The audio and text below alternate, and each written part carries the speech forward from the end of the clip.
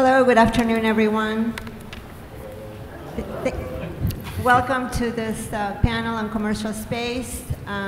Really appreciate you all coming. And just before we start, I just have a few announcements. We would like to thank today's breakout session room sponsor, Sayari. Also, questions will be submitted via question card, so please start writing your questions as soon as you can think of a question. Don't wait until the end of the session, and then pass them to the member of the staff that will be collecting them around the room.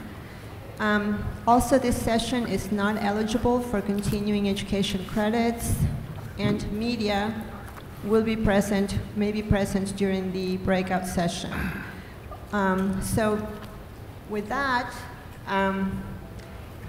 let me just set the stage for this panel discussion on the role of the commercial space-based intelligence industry in national security. This is a topic that we have been hearing a lot about since the Russian invasion of Ukraine. And a lot of us in the media have called this war the first commercial space war. And you've all seen the images on the news every day. This has been the story of commercial space telling the story about the war. From the very beginning, from the buildup of Russian forces on Ukraine's borders and all the combat and humanitarian relief operations that followed. And this is really the first time that we have seen, that we have had access to information that previously was only available from government sources and not often seen by the public. This is an industry that is growing very fast. We have two of the companies here represented on the panel, and there are many others, and they're launching hundreds of satellites. So this will be a very dynamic sector of the space industry. So to dig deeper into this discussion, I will introduce our panel.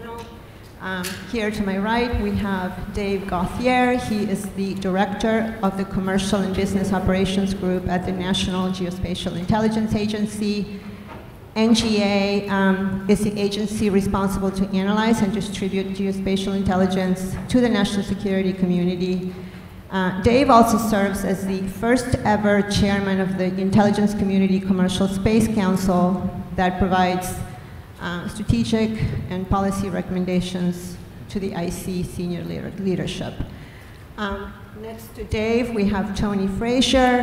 He's Executive Vice President and General Manager of the Public Sector Earth Intelligence of Maxar Technologies.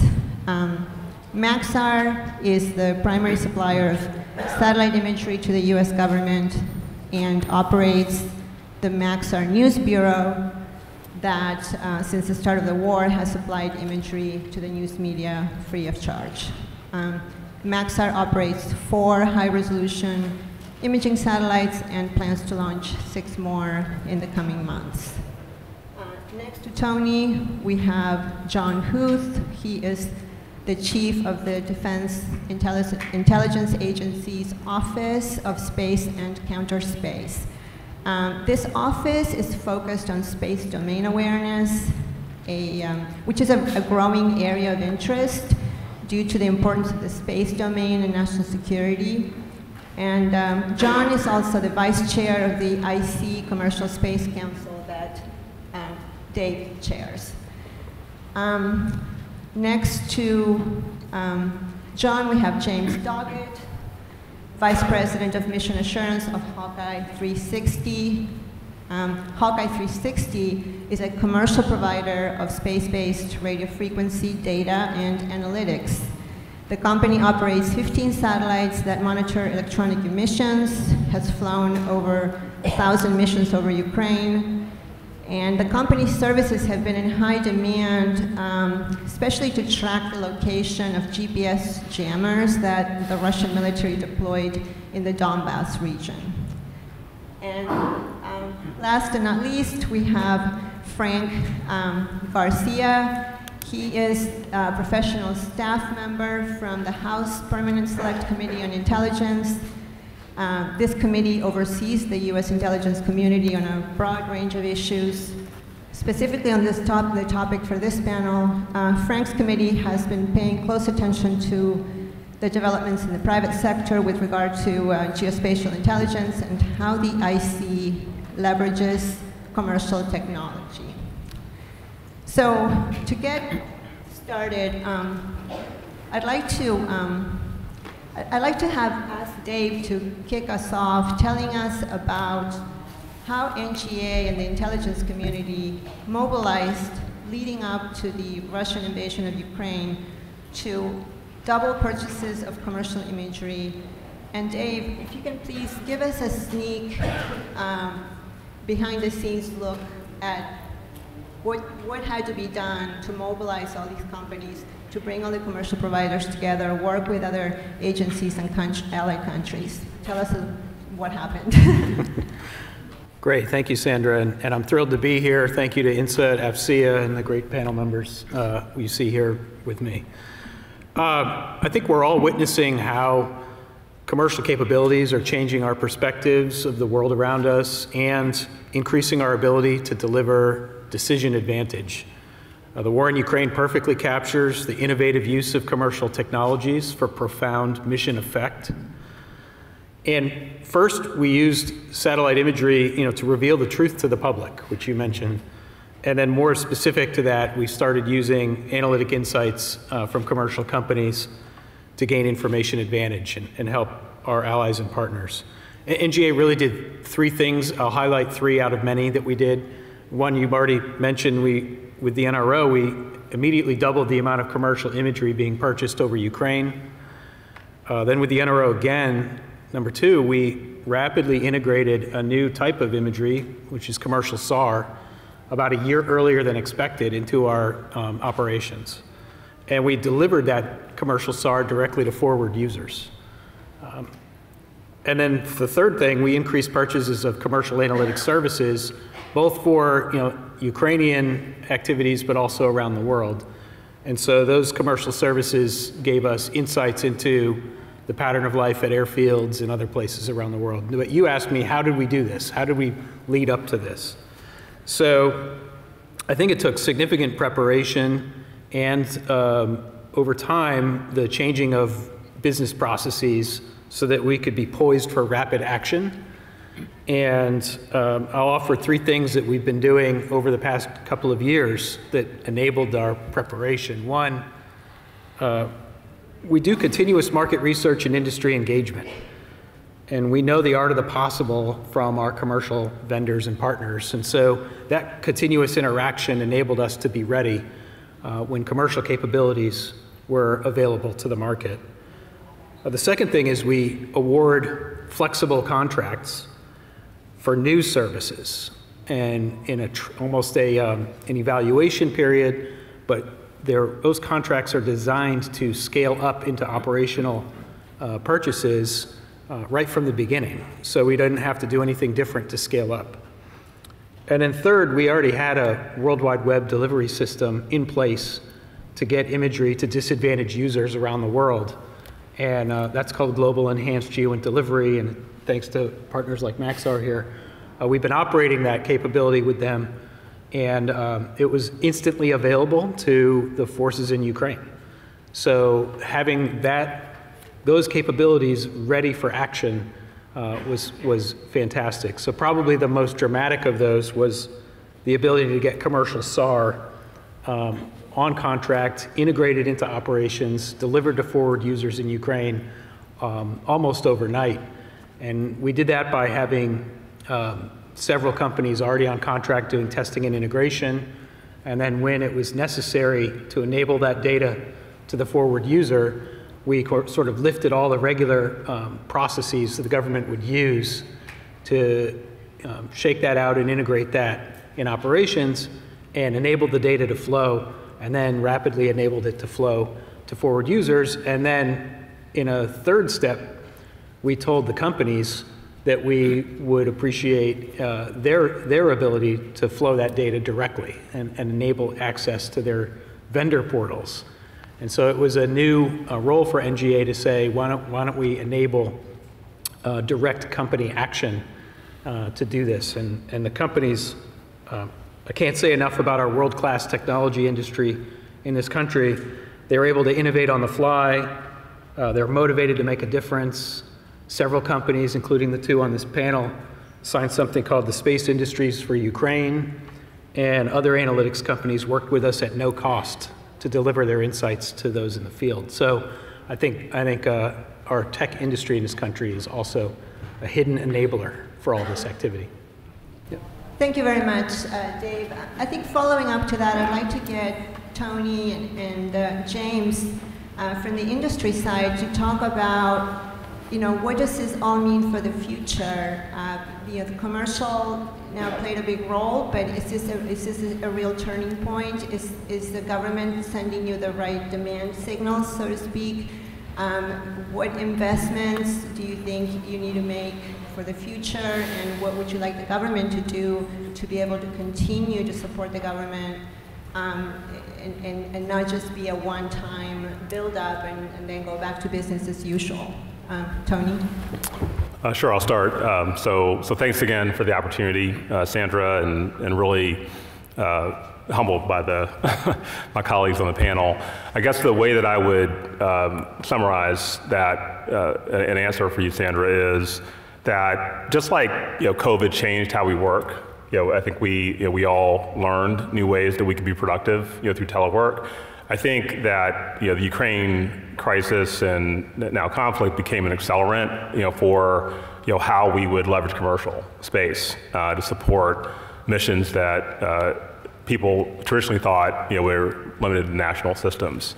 And so that involved both changing how we collect data and make it available to address the types of disinformation campaigns that Russia was espousing. But then also it created an opportunity as we built more awareness of the capability, the quality of the data that we can collect that was made available to the media. I think it created a virtual cycle where, because of the things that Dave referenced in terms of understanding what capabilities were available, having contract vehicles that could go from demonstration and prototype into production, and also being able to have the systems to deliver the data to the end users. I think that created we saw just a tremendous increase in adoption of our content and of other providers content. And so I think that was all really good, and that's been consistent with the mission that we supported for many years at Maxar.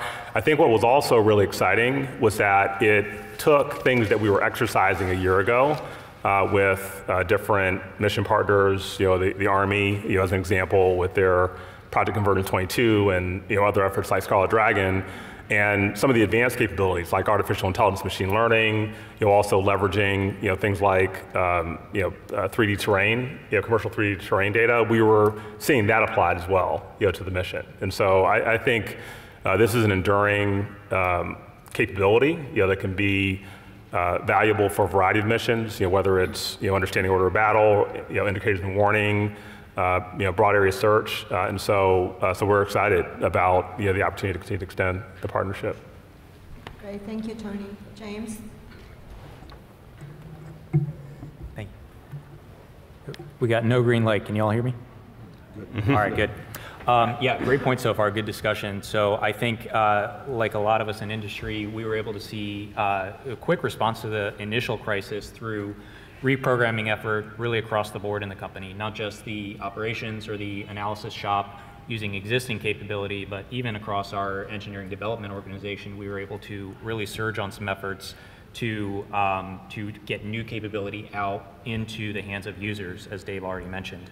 And that's the value that I think commercial industry brings to the intelligence national security community is two things: flexible software-defined architecture, not just bits of software-defined kit, but actually the whole approach to how we do development, and then the agile workforce that goes along with that for every sense of the word agile.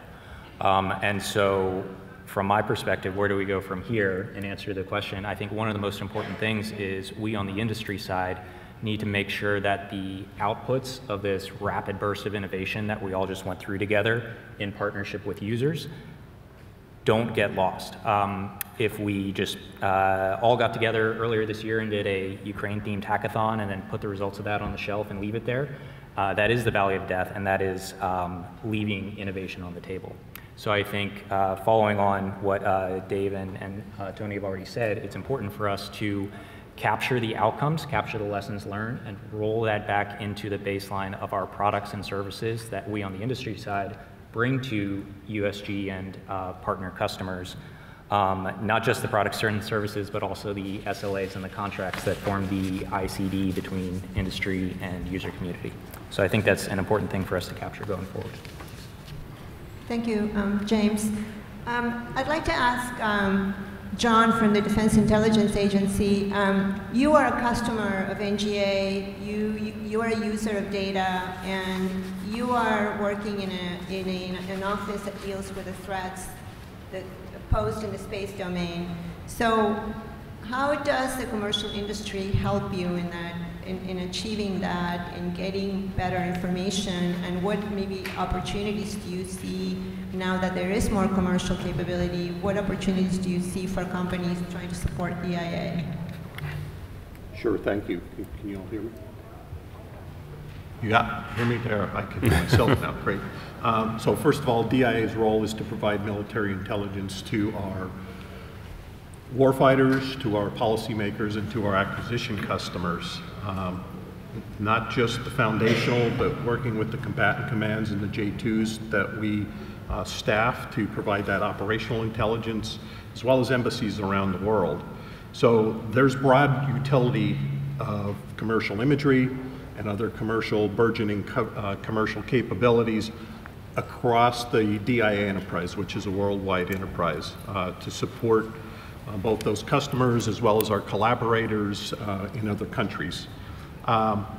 Beyond the commercial imaging, we've been very interested and have been an early adopter of commercial SDA, space domain awareness capabilities. And that's beyond what you might consider the traditional find, fix, and track role of things, but more on the characterized side, and that's really the intelligence mission. What is the function of that object on orbit? What's normal? What's changed? We're interested in what I call the entire haystack, because things that look dead might not be dead, things that look like debris may or may not be debris, and you can't tell that unless you're looking persistently over time. And commercial SDA brings that, and it's also complementary, just as commercial imagery is complementary to our national imaging capabilities. Commercial SDA is also very complementary to basically our homegrown systems, if you will. And that's ground or space-based, although I'll say, you know, at least heretofore, a lot of what we've looked at, and because that's been more available, has been some of the ground-based capabilities, both the data first we looked at, as well as now products from companies such as ExoAnalytics and Leo Labs, and certainly we're interested in what our partners up here can provide, and we've been having those discussions going forward as well. And also, speaking of going forward, so we talk about particular parts of the electromagnetic spectrum. Going forward for SDA, we'd be very interested in seeing what leverage, what we can leverage from industry as they think about other parts of the electromagnetic spectrum, beyond the optical and normal RF, if you will, magnetic, nuclear materials capabilities. One of the DIA's jobs on the collection side is measurements and signatures intelligence. So there's a lot more there that I think commercial industry can bring.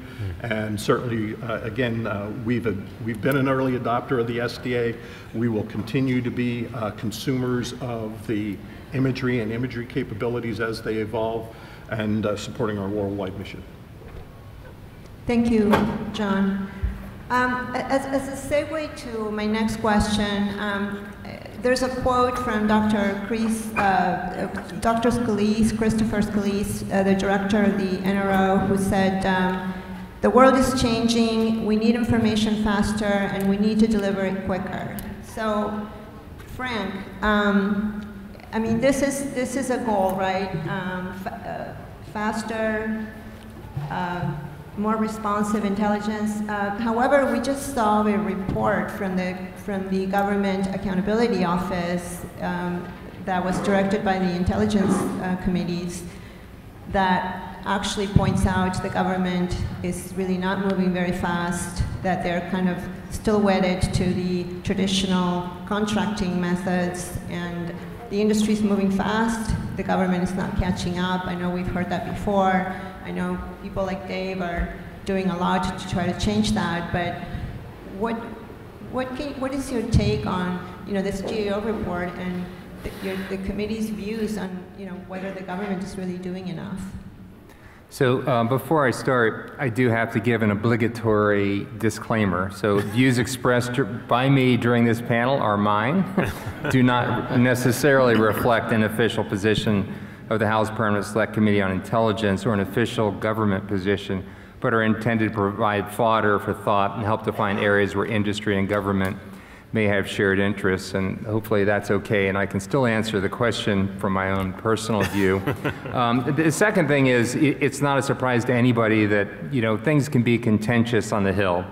And I have found a really nice little book written by George Washington, and it's called George Washington's Rules of Civility and Decent Behavior. I don't get anything for promoting this. I think his royalties are long gone. But there were a few things in here that I thought were germane to any panel. But be not tedious in discourse or in reading unless you find company pleased therewith.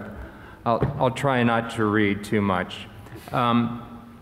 Before commenting on the GAO report, yeah, I would like to make an observation, from my perspective on the committee and with regard to what is commercial, and I would also add the proliferation of unmanned aerial systems in the battle space.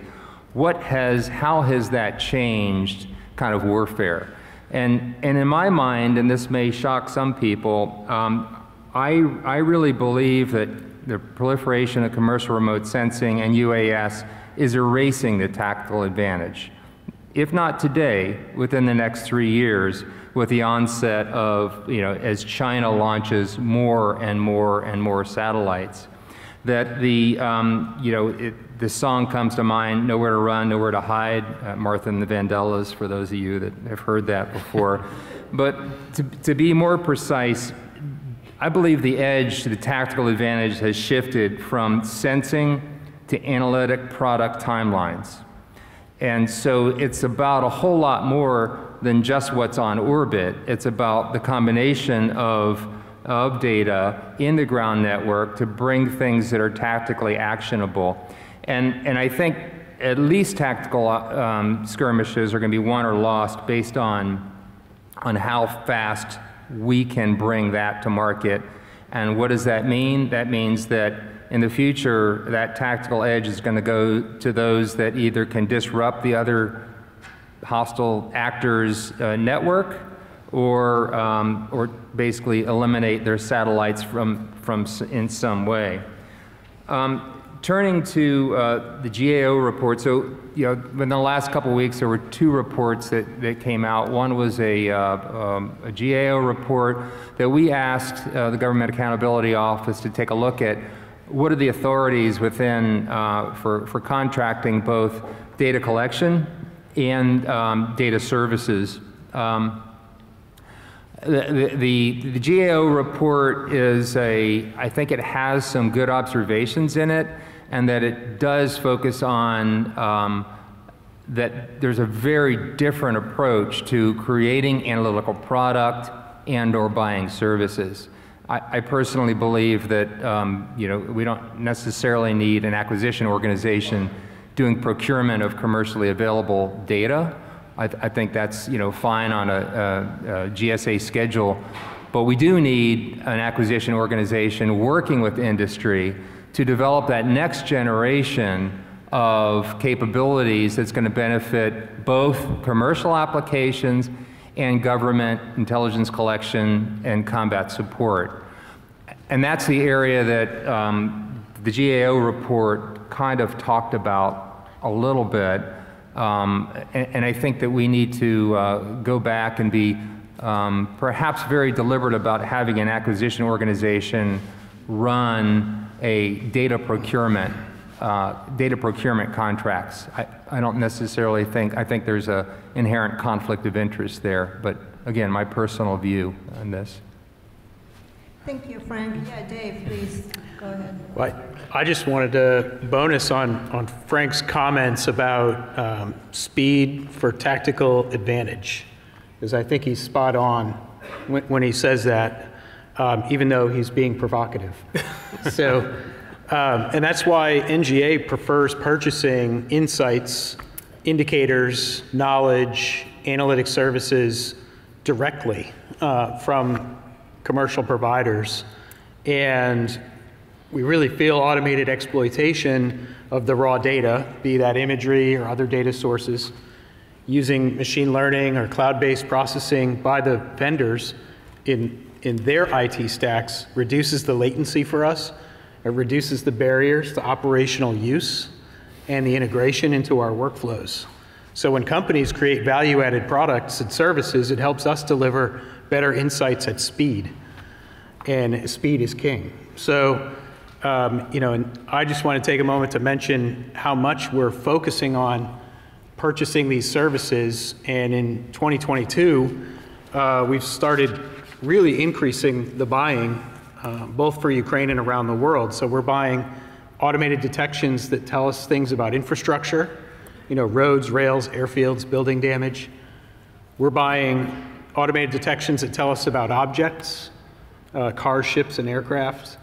And we're buying automated detections that tell us about activities, whether that's illegal fishing, change detection, GPS interference, or even plumes of methane.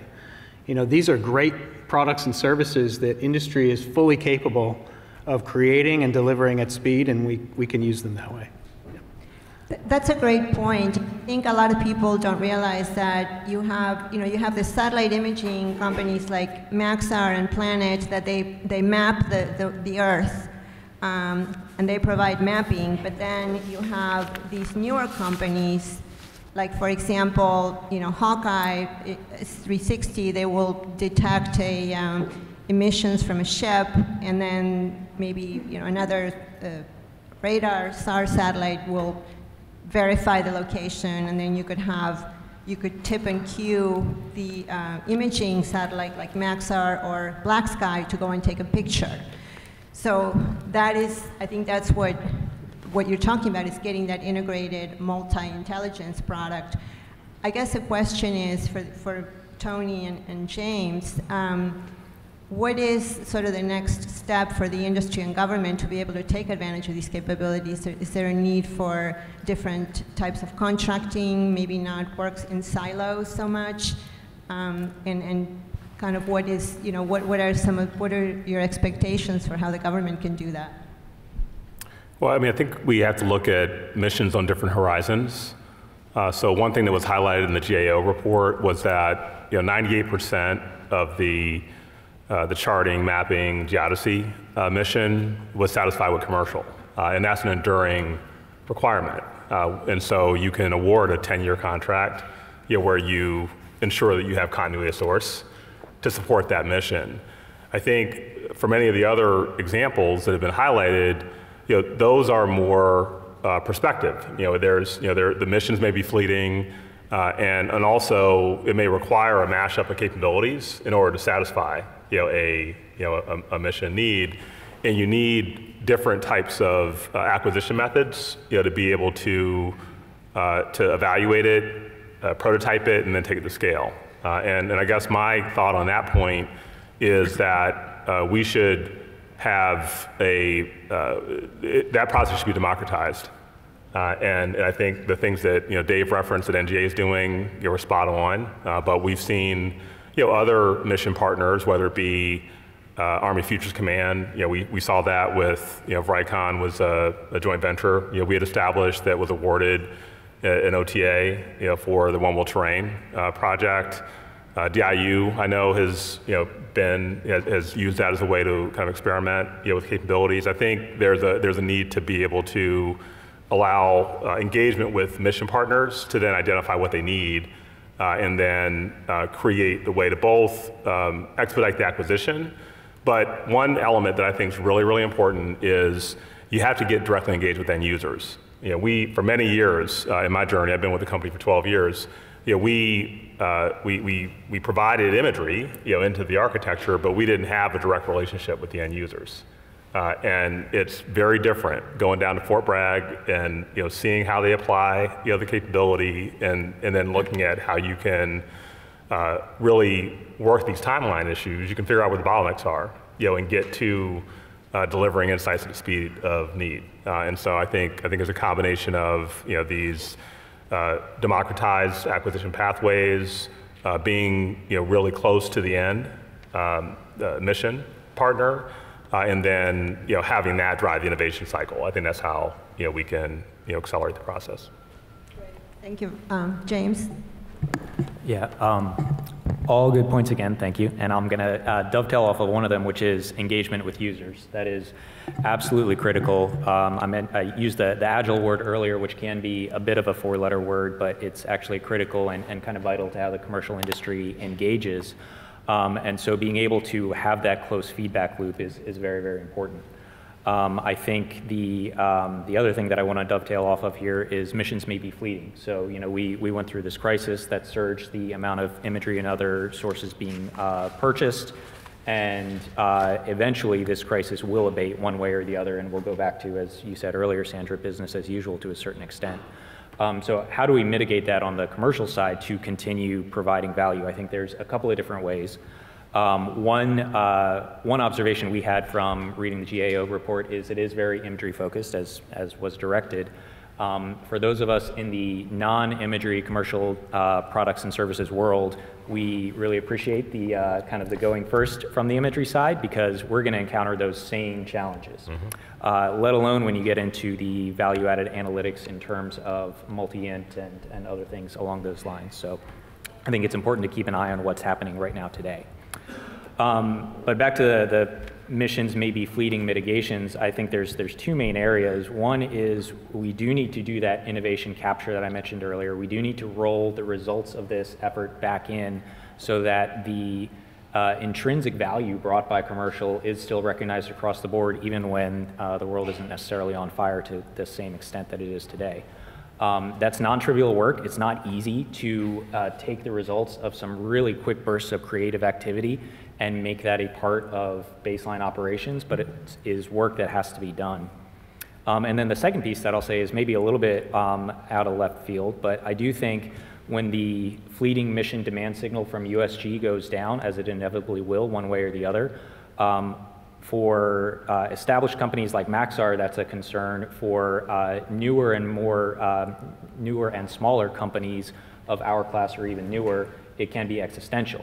So we get the strong signal from USG all the time that the government does not want to be the anchor tenant, the sole anchor tenant for commercial entities. And as a taxpayer, I'm fully on board with that. I think that's the right approach.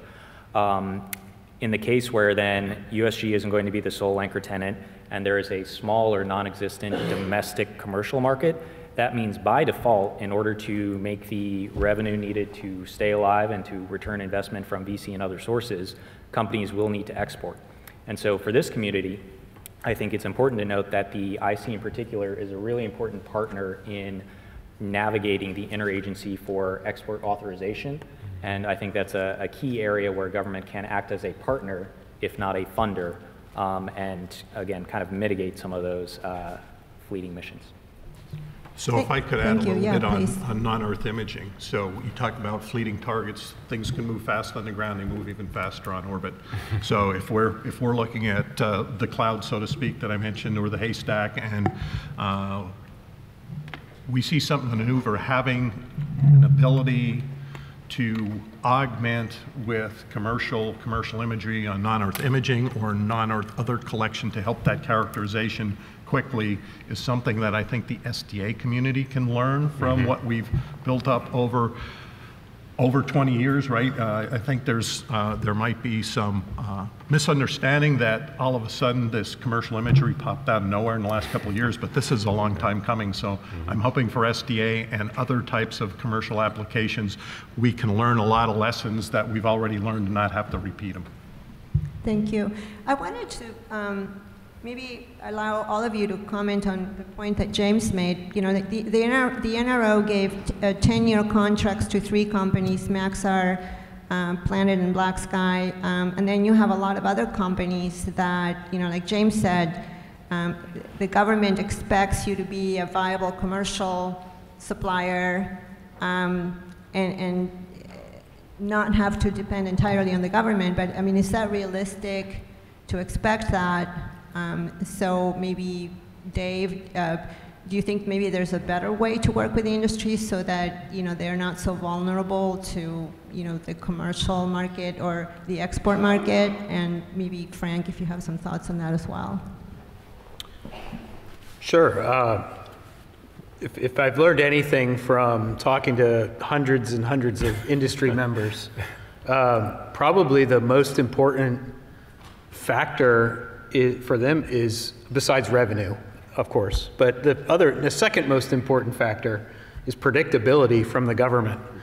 And so when the government is not regulating with predictable outcomes, or you know, causing someone like Hawkeye 360 to deal with export issues unexpectedly, when the government is not advertising or you know, its needs effectively, and when the government is not putting in place stable contracts that are predictable, and it causes a lot of chaos.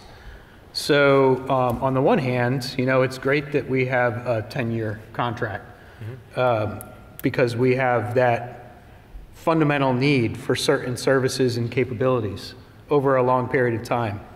On the other hand, you don't want to be locked in for so long and miss out on opportunities that may arise very quickly out of bursts of creation. Right? So I think the way the government is working in acquisition now for commercial and geospatial capabilities is to look at a combination of predictability and stability, but also the ability to onboard new entrants as rapidly as the innovations are coming from the commercial market. And so that's the you know, yin and yang of what we're trying to accomplish, and it's not simple, but it's what we have to do. Yeah. Yeah, and I think that's what Chris Scalise talks about. You know, build what we must, buy what we can, and I think, you know, that's kind of the issue here. Frank, I mean, do you see the intelligence community really doing that? Are they actually investing in commercial, or there's still too much bias in favor of national technical means? So, I mean, in the past, of course, there was clashing of heads where, you know, a lot of the folks in the NTM world didn't necessarily want the burgeoning commercial market. I do want to shout out 2 of the past NGA directors who are here today. Thanks so much for being here. But through that time, folks recognized that this was a really important thing for the government to invest in. And what was done, I think, well during Enhanced View, Next View, you know, also kind of 10-year contracts, was that there was some stability. The Hill has messaged very strongly to the administration that our members, you know, as taxpayers and as representatives, think that this is just really vital for us to continue to invest in. But yet, when the budgets come in, we still see some level of underinvestment, which is kind of disappointing, and I can't go into details. But absolutely, the intelligence community is on board. One of the things we need to look at in the future is, like, are the military, the combatant commanders, getting everything they need? And you know, those of you that may read the bill when it passes, you'll go, probably not. And so we need to be able to, 1, advertise what the needs are of the government in a long-term fashion, both in terms of volume, resolution, spectrum, you know, at a minimum. That has to be done, and we're not doing that well. You know, the second thing is the predictability and the dollars. If you look at an acquisition program, you can see how much it's going to cost. You know, I as an oversight, part of an oversight body, I can tell you how much it's going to cost every year. But when I look at the commercial line, still really hard to know. So we're trying to do some things to encourage the administration to lay that out, because that'll help give some predictability, and when you go for VC rounds, you can start to say, here's total addressable market, and within the total addressable market, we think, we can access this much of it. And so that's really powerful on the commercial side, and I think it's absolutely necessary on the government side. And one just snippet back to Dave, he made the comment about direct procurement, which I think is awesome, and I think that that's really good in terms of services. My biggest concern, and this kind of lines up with what Tony was saying, is like, where does all the data, where does all the analysis come together? It has to come together at the decision level.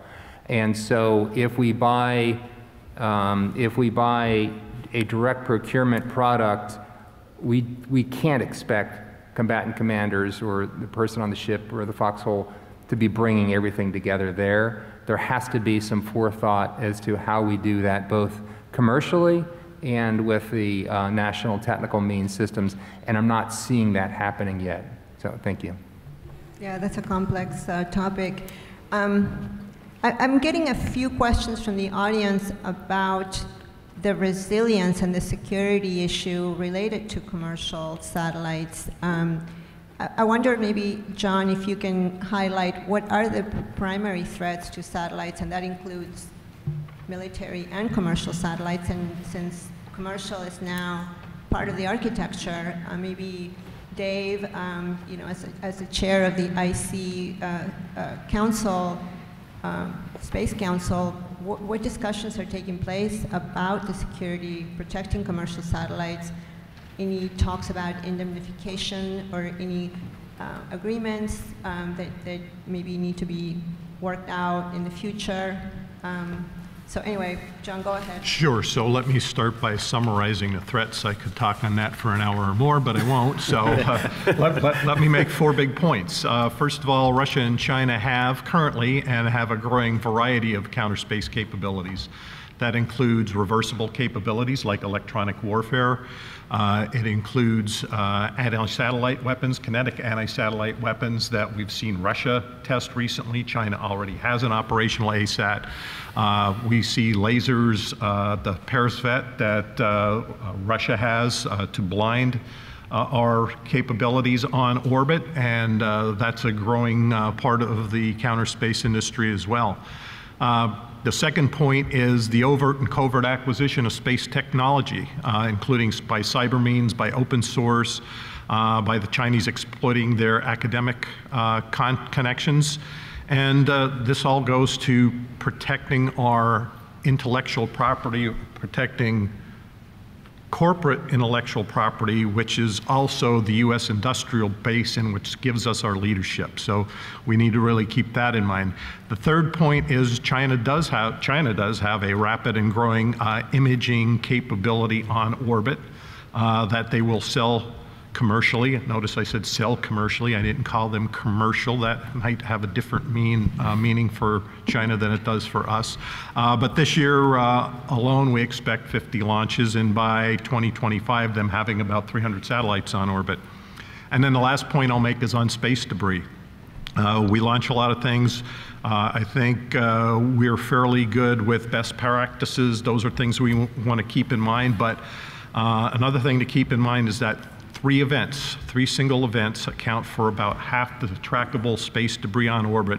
2 of those events were deliberate. The first one of these and most proximal was Russia's ASAT test last year in 2021, and then China's ASAT test in 2007, of which 90% of that debris is still on orbit. So between those and one accidental encounter, if you will, a lot of debris. So with that, I guess the last thing I'll say is we did publish this back in April. It's more comprehensive. It's online. It's available to anyone. It's an unclassified report. So if you want more information or deeper on the space threats, I would point you in that direction. That's a good overview. Thank you very much. So what do we do, Dave, about working with commercial on resilience issues? Great question, and we believe that working with commercial capabilities increases our resiliency in many ways. So we talk often about a hybrid space architecture, and to me that means we make government and private space capabilities interoperable for operations. And if we're interoperable and we're working in that regime and we're expecting resiliency from our commercial providers, then we have some obligation to think about commercial protection. And so the IC Commercial Space Council is discussing commercial protection right now. We had a meeting on Tuesday, it came up. We're engaging with our industry partners to have that discussion more fully. And I'd say right now, everything is still on the table. And I was pleased to hear the SecDef earlier today say, we're even considering indemnification. So that all considerations are on the table, and we'll work with industry and the government to figure out what the best mix is to solve that problem. Frank, do you think that there needs to be more coordination between DoD and IC here? How do you view this problem? Between DoD and the IC? Yes, absolutely. So, and it's really interesting. I see this on the Hill. We have committees of jurisdiction. The Armed Services Committee takes kind of all the Title X programs, and ultimately, as the warfighters, they're responsible for defend, right? For protect and defend. The intelligence community, we have a mission of collecting intelligence. And as a national security enterprise, those two have to come together. But some of the problem is on the Hill with oversight, and some of the problem is in the administration, who plays the Hill committee structure off of each other. But we're bringing that to an end. I'm really encouraged by what I'm seeing from leadership, from our members on both the Intelligence Committee and Armed Services, increasingly calling for kind of shared hearings, shared insight, and that will allow those of us at the staff level to start asking questions about, so we have this huge commercial constellation, where do they fall out? Or do they fall out? Or do we just plan on them being lost? We can start asking those kind of questions, and I think those are really important questions to have answers to, because it has ramifications on the commercial investment side. If you read a prospectus, you're going to see, risks in national security, and that's going to be one of the things that's going to be in there. And so I am very optimistic with the direction it's heading. I think on the executive branch, things are working much, much better. And I think Chris Scalise, I think, the Space Force are working very well together to kind of come up with a comprehensive approach. The details of which we could never go into here, but certainly our industry partners at some point should know this is kind of how we're thinking about it. So great area. So Tony and James, how are your companies preparing for this environment where it's a contested battlefield and you're in it? Are you doing anything beyond your normal cybersecurity protections and things like that? Are you doing anything differently? We're definitely, a couple of comments. We're encouraged by the dialogue. I think, it's a true public-private partnership, to address, what is a increasingly contested and congested environment. And as we're more essential to sensitive missions, there's increased threat. I think that's pretty clear. So one of the things that we're doing is, as you mentioned earlier, we play in multiple markets. So with Maxar, the U.S. government is a key mission partner. We also work with many international governments, around the world, and we have an enterprise, business, as well. And Frank made the comment earlier about, we as industry, we need to be able to, help our share owners understand the total addressable market that we can support. As I've kind of worked in the public sector now for over 10 years, understanding the total addressable mission is important as well, and that's how we can deepen, the partnership. And so, specific to this issue, we've been having conversations with different mission partners about, what we do today, what we could do in the future, and as you look at some of the big trends, so John talked about space domain awareness. There's capability, that we have in non-Earth imaging, where we think we can contribute, to that mission, and really excited about the potential of that because it's a big problem, that we see as enduring, that can leverage our constellation.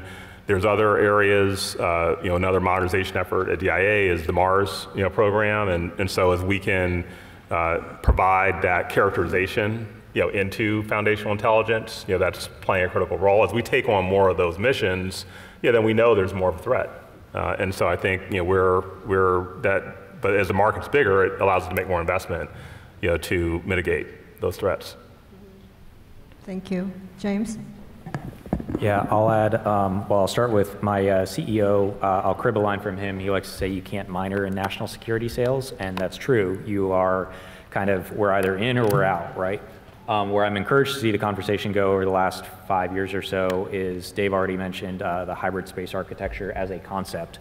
And I think one of the key things that concept and the folks up here on the government side have advanced is it doesn't have to be binary. You're in or out from an engagement standpoint. We are able to have very frank, honest conversations with not just the user community, but the mission assurance community within the government, most of which we can't relay here, and that's good. If we were being totally shut out of those conversations, then we're not able to be a responsible partner. Part of that hybrid space architecture concept is differing levels of trust. And so even between different commercial providers, there may be different levels of trust in terms of the data that is brought in terms of our data security. But without having those earnest and honest conversations with the government side of the house, we're not able together as a community to work towards how that looks. So I would say, yes, we're absolutely doing things differently now in light of world events than we have in the past, and I'm really encouraged to see that. Just really quickly, an audience question that asks to clarify, Frank, did you can you clarify that you're going to declassify parts of the NRO and NGA budget? Is that what you said?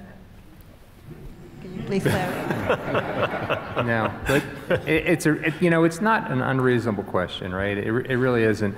I think anybody that's in the acquisition procurement world does have an opportunity to see what we call the program documents. And so I would expect that at the level of classification, and most of those would be secret or TSTK, that those would be shared. I believe those would be shared with industry.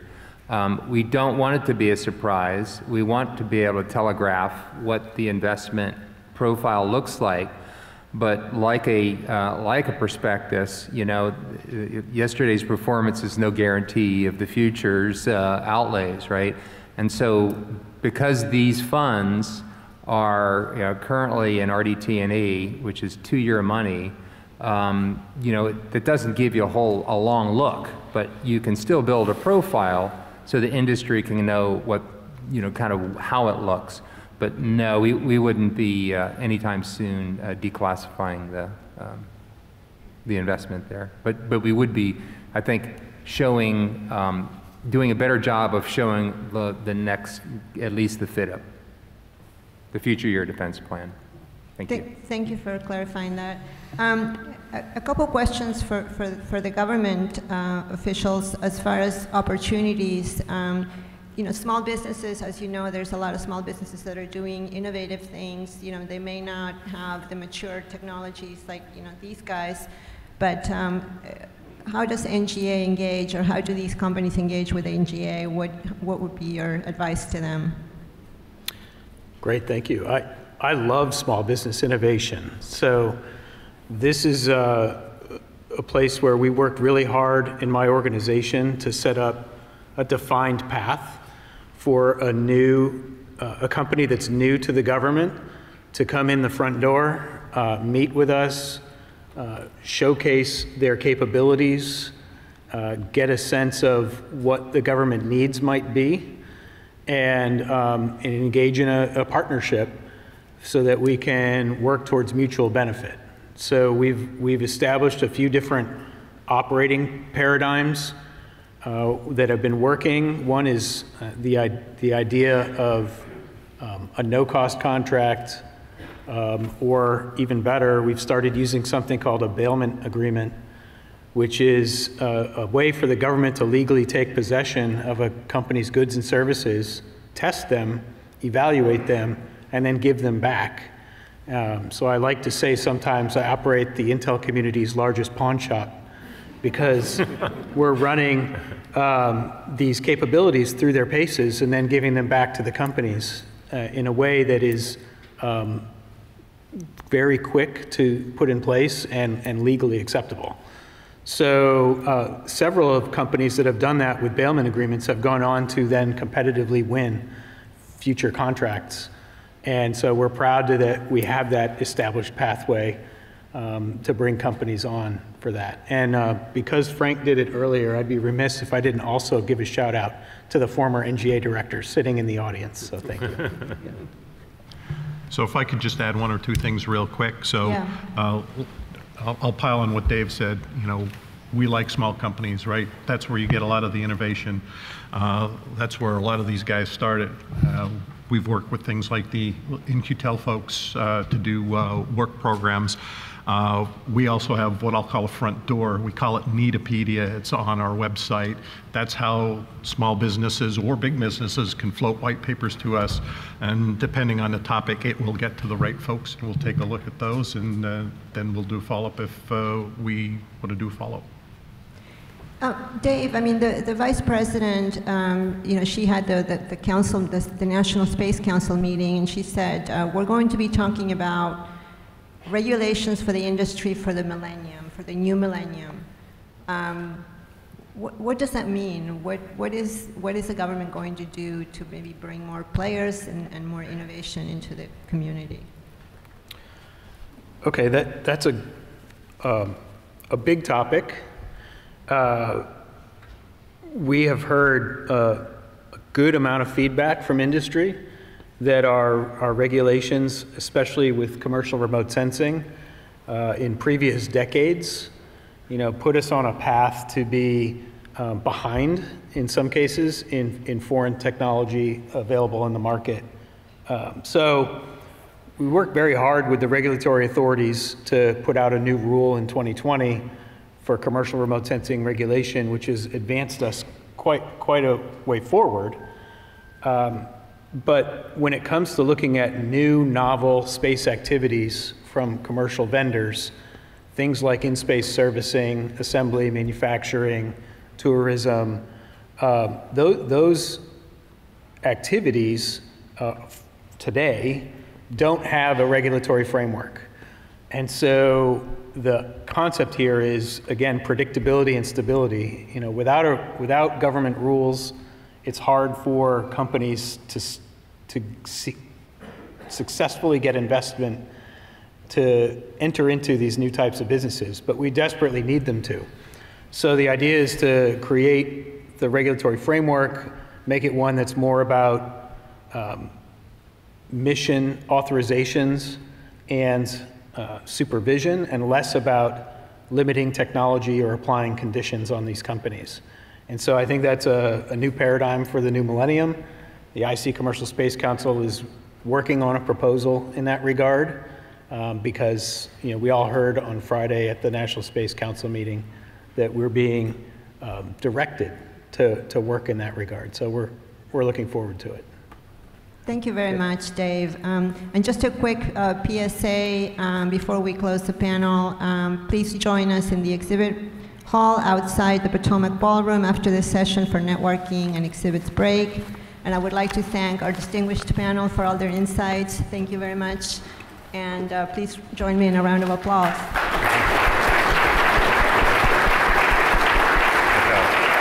Okay.